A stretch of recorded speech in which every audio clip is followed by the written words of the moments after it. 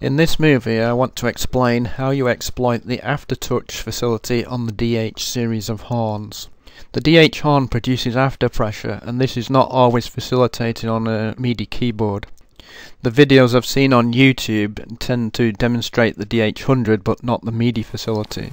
As you'll see from this display in MIDIox, the DH horn produces MIDI header D0, when in actual fact what we want is B0, which is a control change.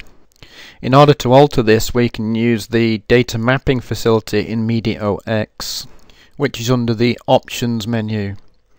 Once you've opened up the map, go to the Load button and open the Channel Aftertouch to Expression file.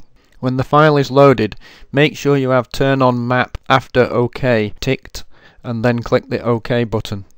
What you'll find is that the horn now produces Channel Aftertouch and Expression at the same time. That is, if the clone option is set. If you don't want this to be set, go back to the map, press the Edit button, and uncheck the Pass Original Value on or Clone option. The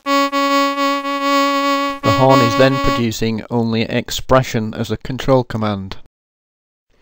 In this example, I've altered the aftertouch of the horn to the expression control parameter. If you need to alter it to some other value to control, say for instance, your timbre of your filter, you just go into the map and change the value of 11 to some other control value. The list of MIDI controller values is readily available online.